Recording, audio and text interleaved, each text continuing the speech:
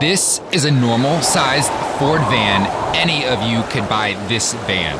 And this is a crazy ass wood stove inside that van that took like 2 hours to install. That's it. Again, very doable for any of you.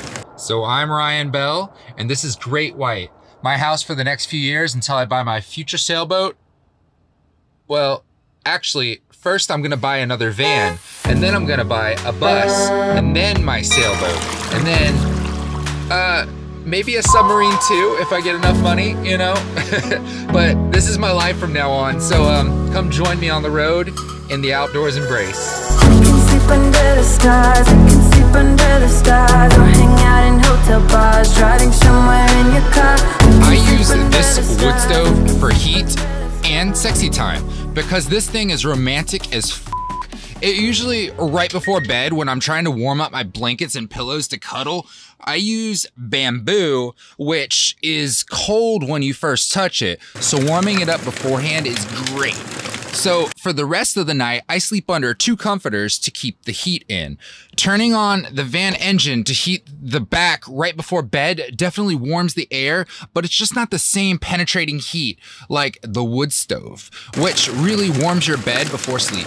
So the wood stove burns in here until I go to bed, and then it dies soon after, but it stays warm for hours through the night because of the embers and the coals inside are hot. So why did I get a wood stove in a van? Well, I was once stuck in Norfolk, Virginia when I first started van life, and I was trying to help out a friend. And at that time, I was looking into all of like the heating options for van life. A wood stove just kind of stood out to me as being one of the best, great conversation pieces for the van, you know, like for my channel. Plus, I thought I could actually use the wood out in nature for the wood stove, and I thought this would be a good idea. Little did I know this wasn't actually the right idea. But honestly, this thing has been the best decision I've ever made for my van. Well, no, not actually, but honestly, I really do love this thing. So this is my crazy ass wood stove. And yes, it will drive you out from the heat it puts off. This thing works so well, I need to keep my fan up top running, pushing air inside to cool it back down. There are a few other wood stoves small enough for a van. I'll leave links in the description below so you guys can do your research. But I opted for the Cubic Mini wood stove, so you can get this one on cubicminiwoodstoves.com. I just thought it looked the nicest for my personal build.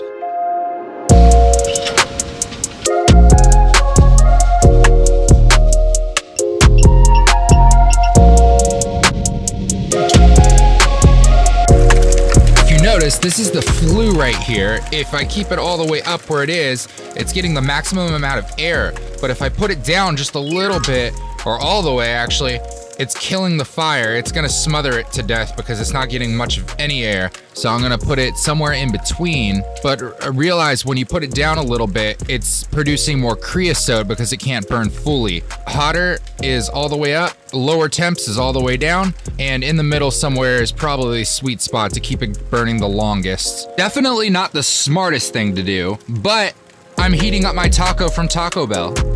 Yeah, baby. Let's get this going. Is this wood stove safe? I put it in my van, so yes, I did my research. There is nothing that can explode, unlike propane.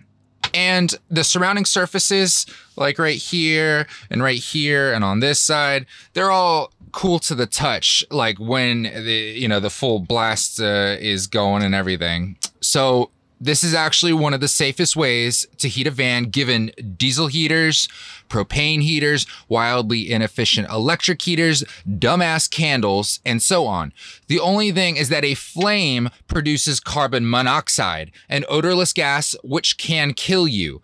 You can help protect yourself though by getting a carbon monoxide detector. I keep it underneath the wood stove. And also keep your windows open and your fan running at all times for airflow. The last thing about safety, if you are concerned about the particles coming from the wood burning, add an air filter. A HEPA filter removes 99.97% of particles in the air and controls smoke pollution.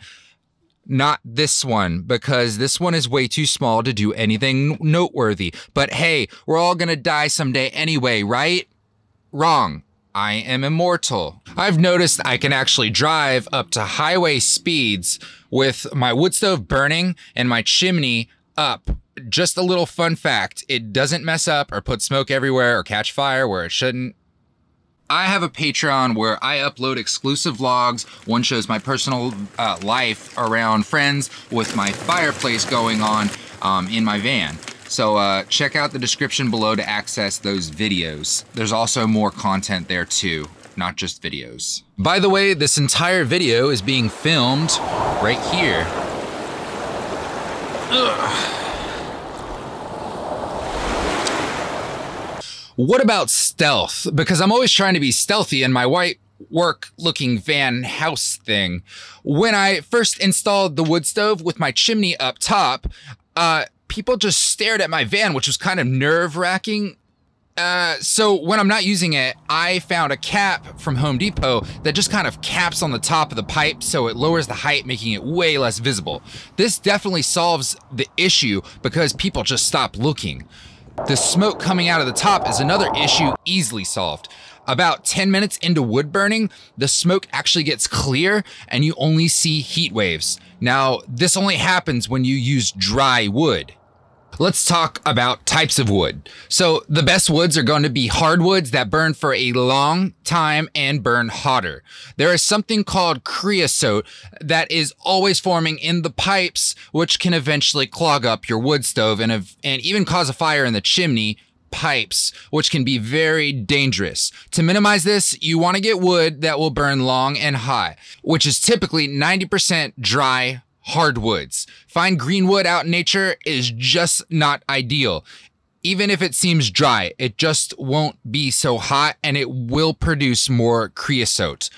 Hardwoods, such as oak, ash, and most fruit trees like applewood, are going to be the best burning woods that will give you a much hotter and longer burn time. I find all my wood at local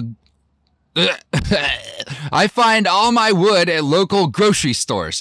Walmart and Publix carries oak and apple, which are both my favorites. They are in the same section that carries charcoal and fire starter usually. If not, look in the outdoors section. Now, you will want to avoid getting softwoods like pine and cherry wood because Walmart does carry cherry wood. These will burn way too fast, not very hot, and may quickly clog your system with creosote. Here's a list of all of the ones you want to avoid. So wood stove installations typically require measuring, cutting a hole, then fixing the items in place with a drill. Let's go over that now. So first things first, I laid out everything in a house and just like put it all together and like, you know, the whole entire thing, measured the distance between each pipe, and that's kind of like my measurements, right? And then I cut a hole in the top of the ceiling right there, and it went through the metal as well, and through all the insulation, the Reflectix that I put, that plywood, and the cedar. So then I drilled the hole in the metal last, and then I drilled through the top of the metal just to get down. So then I drilled next the holes for the screws for that top piece. That piece actually is made for a ship deck, like a boat. And it, then I screwed that on and put it down. And then this is what the bottom of it looked like now on like from the inside. That piece up there with all the holes in it, that's to keep the heat out of the ceiling so it doesn't get too hot up there, you know, it'll get too hot otherwise and maybe burn the insulation up there. So make sure the insulation is far enough away from that metal pipe in the middle. It is a double-walled pipe, but then you put all the bottom part together just to see where it's gonna fit, and then hold it up to the wall and measure where it's gonna go, and then you start drilling in the back part where the shielding, and then on that shielding you put up the wood stove on top of it. And basically that's it. Like you just like screw everything in and together and you're good to go, and it just works. Just make sure you install the shielding properly because the shielding should not be touching the back wall. Also, take a look at this website because it's going to tell you exactly the parts that you're going to need for your personal build. You can pick and choose which ones you want, but there are a certain amount of core parts that you will need, like everyone's going to need for, you know, of course, like the wood stove itself and like the double-walled pipes get those, you know, like, but yeah, just look at the list. It'll show you what you need. So to clean the glass, you're going to want to actually take out some of the ashes that are inside, sift through them, and only pull out the fine ashes that are in the inside. So then you're gonna use that to clean the glass. See how it's just coming off? There's also some extra cleaners you can get for this, but this is by far the easiest and free once you get wood. It's gonna get dirtier before it gets cleaner. Rawr.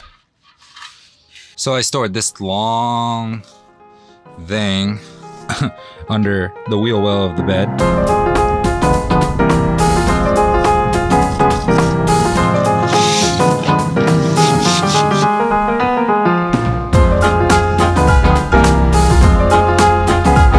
On the website, it says to take off those screws, that one, and those two little panels come down, and all that stuff that you just cleaned out of the pipe up top, that all falls out of there. Is a wood stove for you then? It's really all up to you, but now you have way more ideas from this video, hopefully. I personally definitely want one in my next van, but I'll also be getting a diesel heater for most cold nights. A diesel heater sips on diesel and is super efficient. Like 2 liters of diesel can last 4 days of high heat. I've been told by all my friends with them. Plus, it's on with a push of a button. If you want something that's like really easy and efficient even, don't get a wood stove. It's just not something you can go out and just find green wood for, because it's not gonna be efficient. You're gonna have to be cutting your wood all day long.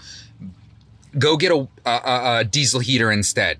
But if you want something that's super romantic, sexy, and like just fun in general, like a conversation piece, get the wood stove. It's amazing. I really, in the beginning, I really do mean it was one of the best things I've done for my van. It really was. That was just a joke when I said it wasn't. But honestly, get it.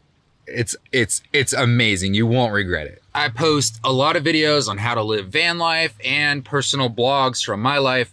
If you guys want to see my personal van tour, all this van, then click here. No. Click here. That's it. Please consider subscribing to this channel though. Thank you guys so much for watching, and I'll see you in my next video.